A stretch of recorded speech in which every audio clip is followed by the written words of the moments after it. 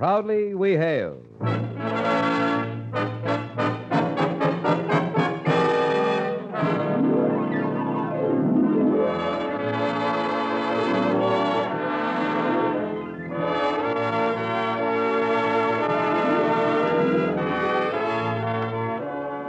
From New York City, where the American stage begins, here is another program with a cast of outstanding players.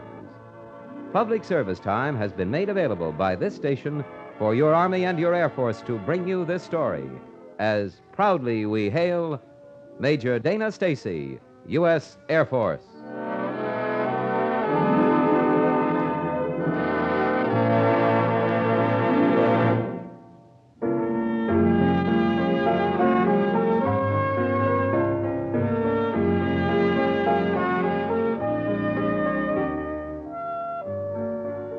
Our story is entitled The Old Pro, the story of a daring jet fighter pilot, as proudly we hail Major Dana Stacy of the U.S. Air Force and all the officers and men of the 25th Fighter Interceptor Squadron and the 51st Fighter Interceptor Group.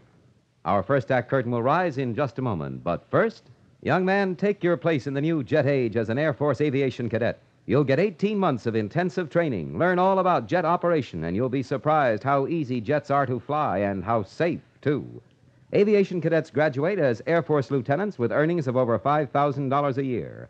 To qualify, you must be between the ages of 19 and 26 and a half, single, and have at least 2 years of college. Visit your nearest United States Army and United States Air Force recruiting station for details.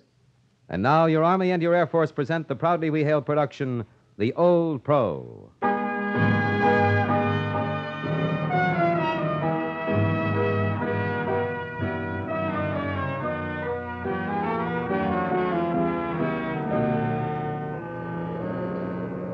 You're a jet fighter interceptor pilot.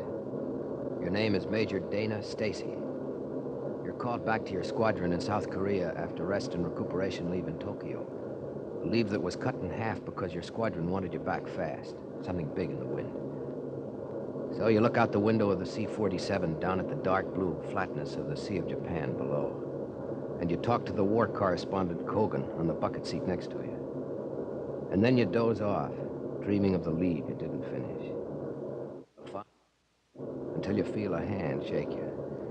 Major. Yeah? Major Stacy, wake up. What? What's the matter? We're almost at the field. Thought you'd want to know. Oh, yeah, so we are. Supposed to fasten safety belts. Yeah, right. Hey, you were really pounding your ear. Yeah, dreaming beautiful dreams, Kogan. About a leave in Tokyo I didn't get to finish. Tough. Say, what do you suppose your squadron's got scheduled? They need you back in such a rush. How long have you been a war correspondent, Kogan? About a year. Why? Well, then you ought to know I couldn't tell you even if I knew. I'm sorry. How long you been in the service, Major? Since 42. Not counting a few years as a civilian after the big war. And you ought to be used to these things happening. Yeah, you're right, Kogan. I'm sorry I blew my top. You didn't exactly flip. It's just that after you've been at it for a while, getting back to your squadron isn't the kick it used to be. How old are you, Major? 29. A real old-timer. The kind they call the old pros, huh? Yeah, that's what these buck lieutenants call us. Flew in the last war? Yeah.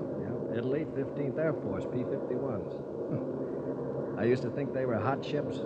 Oh, say, we're about to land. Any minute. We're in the landing pattern now.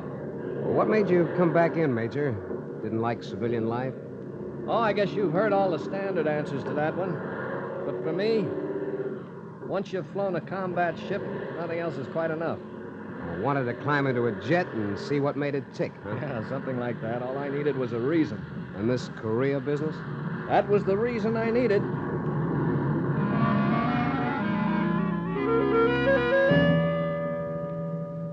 What's this all about, Colonel Peyton? You'll get briefed, but I can tell you this much now. Tomorrow we're going to clobber a new red airfield this side of the Yalu. Oh, a maximum effort by the group, huh? Yep. Hey, what's that? Huh? Hey, looks like someone's in trouble. Spot him, Stace? Yeah, there he is, Jeff. That F-86 on the approach to runway 17. What's the matter with him? He's coming in dead stick. Well, isn't he coming in too steep? He's got to. He needs the speed. Yeah, he's leveling off now. He's got the runway made. All right, easy, boy. Level those wings. That's it. That's it. Now just pull her back. A little. That's it. Now put her down. Okay. Phew. Thought for a minute he was going to undershoot it. Yeah. We need that boy in his plane for tomorrow. Man, that is one devil of a sight. You were sweating. Think about that boy. They come in dead stick like that very often? Whenever it happens, it's too often. Must be some trick to make a landing like that. Well, without any power, you only get one shot at the runway. And, if they foul up? They usually don't. They can't. Ever make a dead stick landing in a jet, Major? Not yet, Cogan. And I'd just as soon put it off for a while.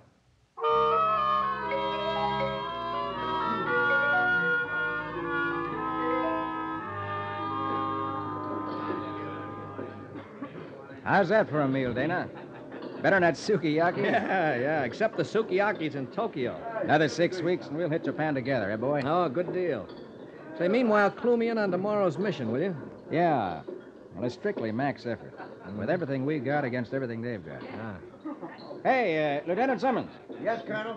Tell Major Stacy here what happened to your flight yesterday. Man, that was some hairy old dogfight. What happened? Well, there were these 8 MiGs in a ragged formation, like when the new boys, first trip out. Uh-huh. So we tore into them. Yeah. Turned out they were anything but new. They fought us down to the deck and back up again, using every trick in the book.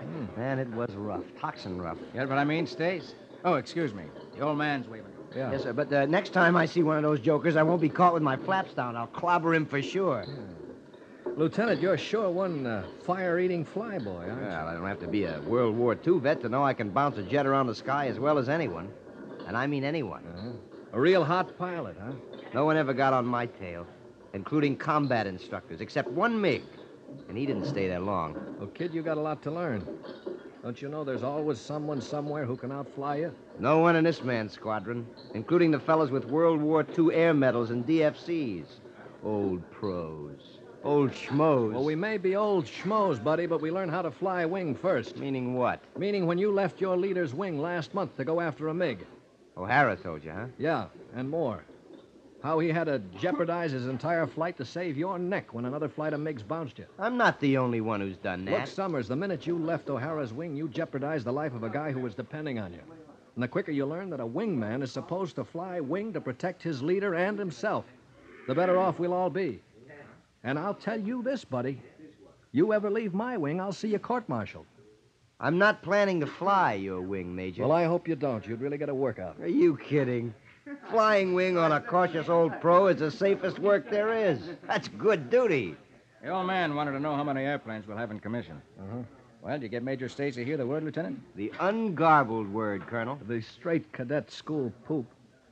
The lieutenant doesn't know it, Jeff, but someone's going to fix his wagon one of these days, in the air or on the deck. Hey, anything wrong here? No. Well, are you leaving, Lieutenant? Yes, sir. Right away, sir. Good night, sir. Major, sir. Colonel. Hey, what's that all about, Stacy? Oh, these smart buck lieutenants. What makes these kids so almighty cocky? Stace, 10 years ago, we were the same way. And you were worse than any of us. Yeah, I guess you're right. Well, I'll see you in the morning. Right. In the ready room at briefing.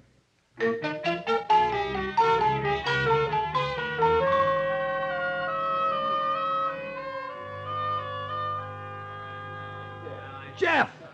What? Look at that flight board. Well, what's up, Stace? Well, I'm still leading a flight, but look who's on my wing. Oh, that kid Summers, huh? Not my doing, Stace. But this Summers, Jeff, I have no use for him, nor he for me. Sorry, buddy. Really, I am, but he's your wingman today.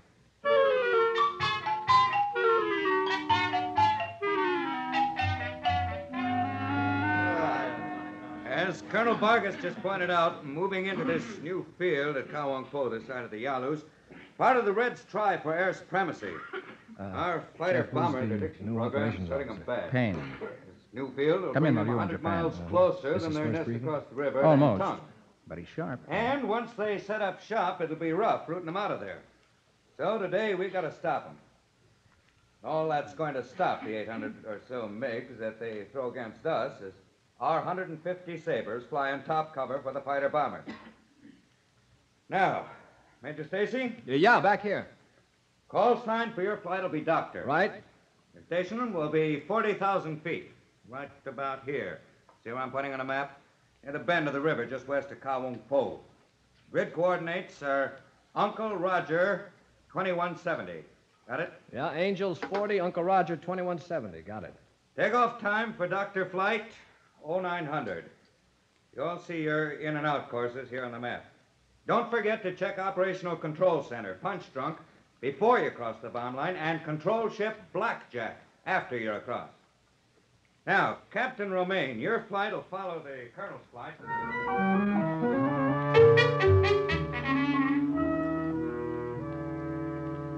You're strapped in the cockpit of your F-86 Saberjet now. Home. Your earphones are plugged into the radio and your oxygen mask fits tightly over your face. Your jet engine is idling impatiently behind you, and you're ready to leave. You glance at the others in your flight, then you call the tower. Tower, this is Dr. Flight with 4 patients. Taxi and takeoff instructions, please. Doctor, this is Tower. Clear to runway 17. Altimeter 29.92. Wind south-southeast at 15.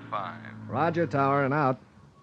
So you swing out to the taxiway, your flight strung out behind you in single file.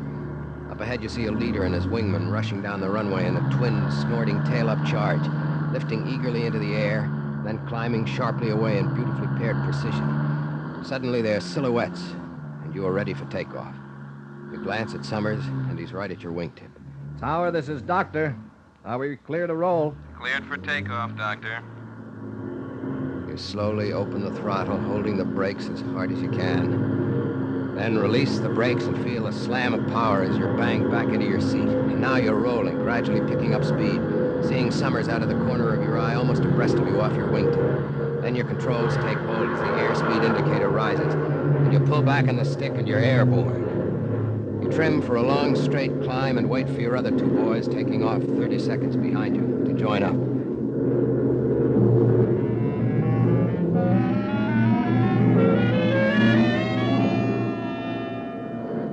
You're at 40,000 feet now, heading north, the 4 of you in a tight, shiny V, with you at the head. You're approaching the bomb line, a red, jagged line on your map that separates UN forces from the commies. So you contact the Operational Control Center. Punch Drunk, this is Doctor. How do you read me? Over. Doctor, this is Punch Drunk. Read you loud and clear. Over. Punch Drunk, this is Doctor with 4 patients heading north. Over. Roger, Doctor. And out. Now you've punched in for work. And when you put in your time, as long as your fuel lasts, you'll punch out on the way home. You look off your right wingtip at Summers. He's still in there close. Ahead, big alley, no man's land. You're smack in the middle of it, 40,000 feet, MiG altitude. Below, the broad mouth of the Yalu River empties into the Yellow Sea. Far off on the horizon across the river is Antung, the MiG's biggest nest. Time to call into the control ship. Blackjack, this is Doctor. How do you read me? Over. Doctor, this is Blackjack. Read you 5 by 5. Over. Blackjack, am on station at Angels 40. Standing by. Over. Roger, Doctor. And out. Standing by, waiting for MiGs. Waiting for Blackjack to tell you radar's picked up MiG bandits heading your way. Staring into the sky, waiting for one telltale gleam of silver. Knowing their radar has picked you up by now, and the fighter bombers who are now winging into plaster Kawang Po Field. Waiting. Doctor, this is Blackjack. Over. Go ahead, Blackjack. Enemy aircraft departing station. Roger, Blackjack, and out. So you call your boys. Dr. Flight, they're on their way. Keep your eyes peeled. They'll be above us. Roger, Doctor. Roger, Doc. Roger, Doctor. And 5 minutes later, or is it 5 seconds later? Doctor, this is Blackjack. Bandits, 3 o'clock high. 3 o'clock high. Roger, Blackjack. Radar tells Blackjack which way you're pointed, and that the MiGs are above you to your right. But radar can't get in the cockpit and spot them for you, so you have to eyeball it yourself. 8 pairs of eyes are riveted on 3 o'clock high when... Tally-ho! Bandits, 3 o'clock, very high. 8 of them, Doctor. Blackjack, we have bandits in sight. Out. They're starting their run. Turn into them, Dr. Flight. Here we go, flyboys. Turning now. Stick close. Doctor, this is Blackjack. More enemy aircraft departing station.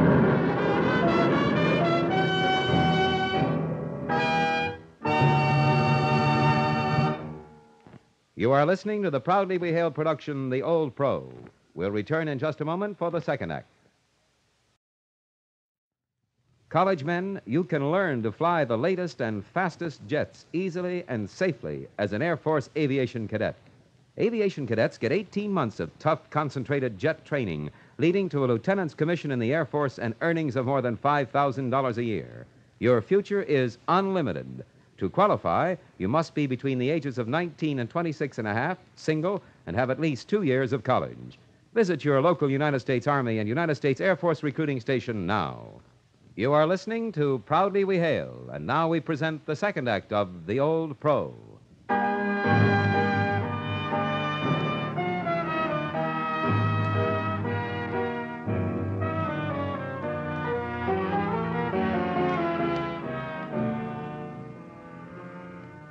This is it, a dogfight. Not a one-pass brush with the Reds running for cover, but a big old hairy dogfight. Your formation meshes with theirs, closing at 1,000 miles per hour, and you answer the Red winking cannons from their noses with your 50s. And then suddenly you're through their formation, turning sharply to avoid a collision, twisting to get another bandit in your sights for a split second, and then rocking your ship around in a seat-heavy, stomach-pulling turn, ready for the next pass. Still with you, Doctor. Let's go get 'em. Dr. 3, where are you? Bandit, 9 o'clock. Busy over here, Doctor. Can't rejoin you. Doctor, this is Blackjack. Enemy aircraft departing station. And now the sky is full of twisting, turning, rolling, screaming, hammering planes, yours and theirs. Could be every man for himself, but Summers hangs on to you. Lone Wolf below, Doctor. Shall we? Negative. Bandits coming in at 6. Diving with you. Let these new boys make their pass, then we'll go help Tyner. Read me? Roger, Doctor. Here we go. And this new flight of MiGs barrels in, another 8 sleek cannon platforms pouring hot embers at you as you turn sharply into them. And then you break loose. Tyner, where are you? Have him in sight, Doctor. 3 o'clock. Low, alone. Dr. 3, get on up here fast. Looking for 4. He's gone. Doctor, he's got trouble on his tail. 2 of them. Breaking down fast to help him. Stick, Summers. With you. All right, over on your back and down. There, stay in the sights, big boy. You got him, Doctor. Oh, Toxin, thanks, Doctor. Joining you. Hurry it up. Doctor, have you inside. Joining you. Where you been, wingman? Shaking off a bandit, then clobbering him. Oh, got yourself a big MiG, Lucky. Affirmative, buddy. All right, knock off the chatter. Here they come again. There's a MiG coming in on your tail, Doctor. Turning into him. Turning with you. Wow! And as the firing MiG flashes past, you turn to look at Summers, who'd been protecting your tail. In time to see another MiG pulling up in a steep recovery from a run. A firing pass that ripped off half of Summers' wing.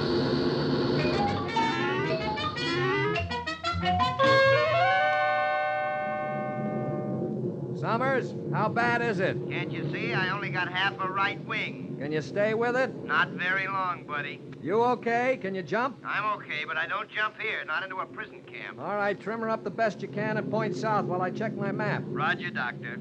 I've already got as much left rudder as I can hold to compensate for the wing. All right, keep your head swiveling and your eyes open. You're easy meat to these MiGs now, buddy. Oh, Roger, Roger, Roger. As far as I can figure, we're not too far from the bomb line. You stay up till we get over our lines? I'm losing altitude steadily, but I think I can make it, if a MiG doesn't have other ideas. Well, I'll run you interference, boy. You got enough fuel to stick with me? Oh, toxin fuel, fat with it. Don't kid me. My fuel counter says you ought to return to base. I can handle myself. Now, look, you got a wingman now to keep the big, bad MiGs from picking on you. Toxin fuel.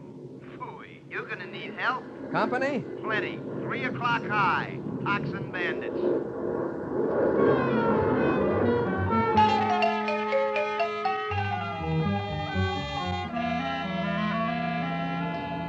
You jerk your head up, and there they are. 4 slim MiGs jockeying for position to start their runs.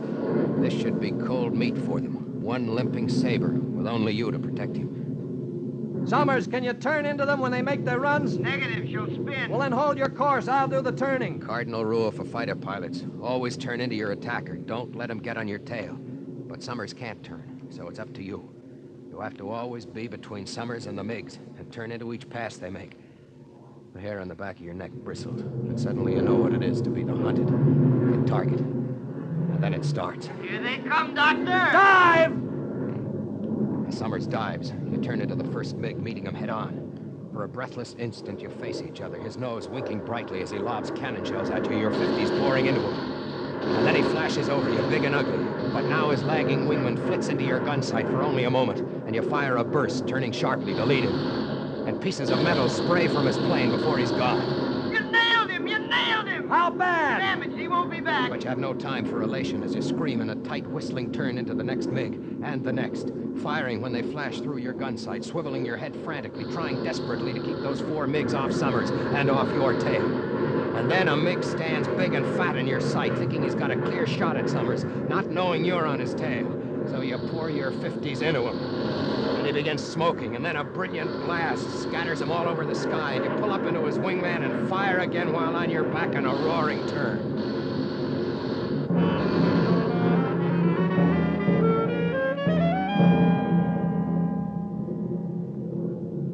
And suddenly it's all over, and there isn't another plane in the sky, except Summers down below. They gone, Summers? Yeah. You're gone, big brother. You see any go down? Saw one go in. Others are probable. Last 2 chickened out finally. Oh, good. I'm about out of ammo. So you join up on Summers again, feeling like you've just gone 10 rounds against a team of Dempseys. Your gloved palms wet pools of hate and fear. Icy sweat stinging your eyes, clamming the flight suit against your heaving sides. Your mouth tasting of pennies. You're completely whipped, and you're still hundreds of miles from home. Hey, Doctor, isn't that the bomb line below? Yeah, looks like. We made it. No sweat, I told you. Man, South Korea never looked so good. Look, Summers, we're at 12,000 now. We get to 5,000, make a slight bank and bail out, but fast. Hey, maybe I could take this baby in. With half a wing gone, you'd clobber yourself. Could be done. You bail out, boy. Roger, Doctor. You're the doctor. Once you're down safely, I'll call a helicopter for you. Good deal. 5,000. You ready? I'm ready as I'll ever be. Okay, out you go. Aim for that clearing. Roger. See you around campus, buddy.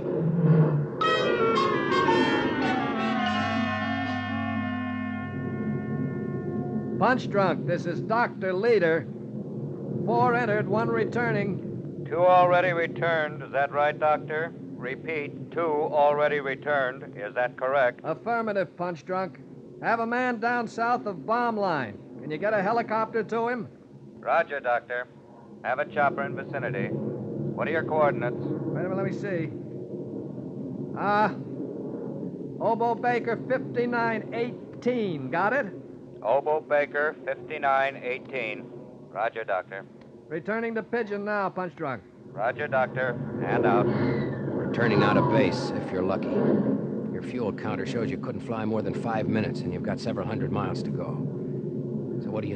You make a decision. It'll be tricky, but maybe. First, climb up to where you don't eat fuel up so fast.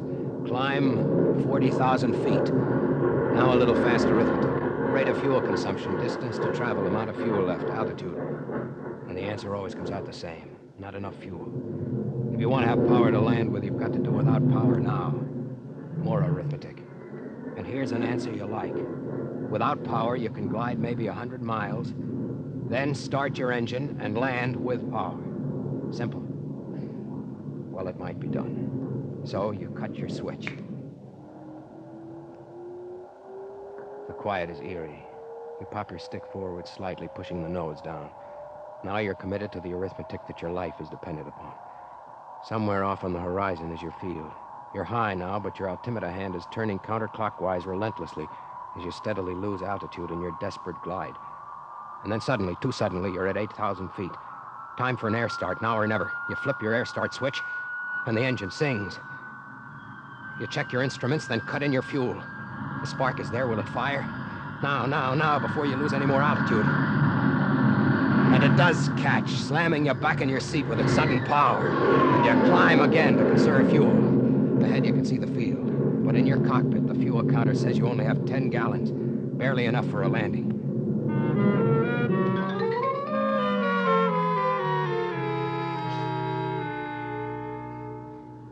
Tower, this is Doctor. Emergency. Low on fuel. Request straight-in approach. Over.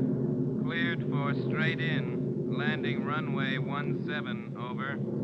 10 miles from touchdown now. It's going to be close. Roger, Doctor. We're standing by. You better clear the... Mayday! Tower, Mayday. I'm dry. Engine just cut out. Cleared for immediate pancake. Have you inside. Roger, Tower. Alert All aircraft in vicinity, emergency. Field is closed.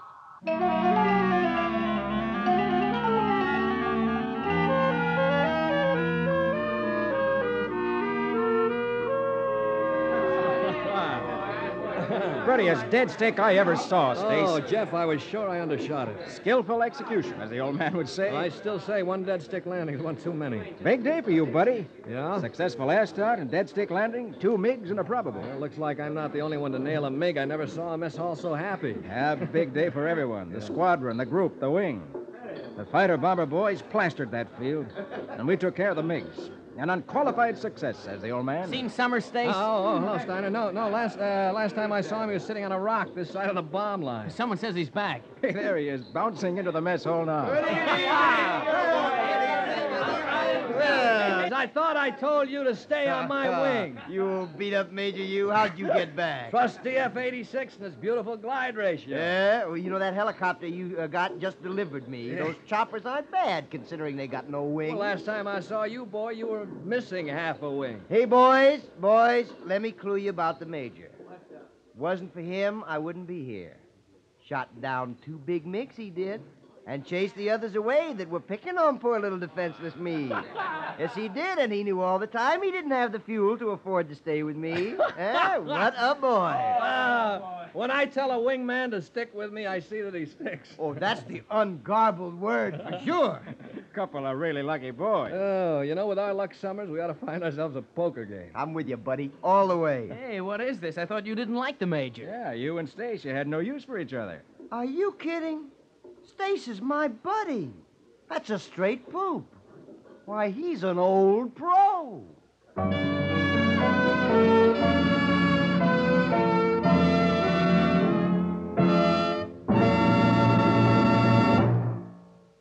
Young man, if you've had 2 years of college, are single and otherwise qualified, there's a future for you as an aviation cadet in the U.S. Air Force. You'll receive 18 months of the world's finest flight training, fly the latest jets easily and safely, and graduate as an Air Force lieutenant with earnings of more than $5,000 a year. The aviation cadets of today will be the leaders of the jet age. Be one of them. Visit your nearest United States Army and United States Air Force recruiting station today.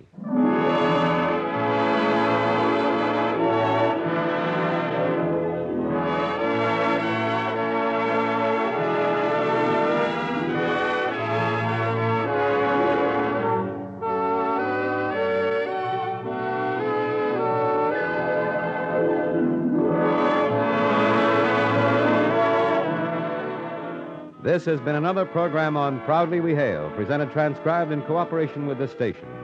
Proudly We Hail is produced by the Recruiting Publicity Center for the United States Army and United States Air Force Recruiting Service. This is Kenneth Banghart speaking and inviting you to tune in the same station next week for another interesting story on Proudly We Hail.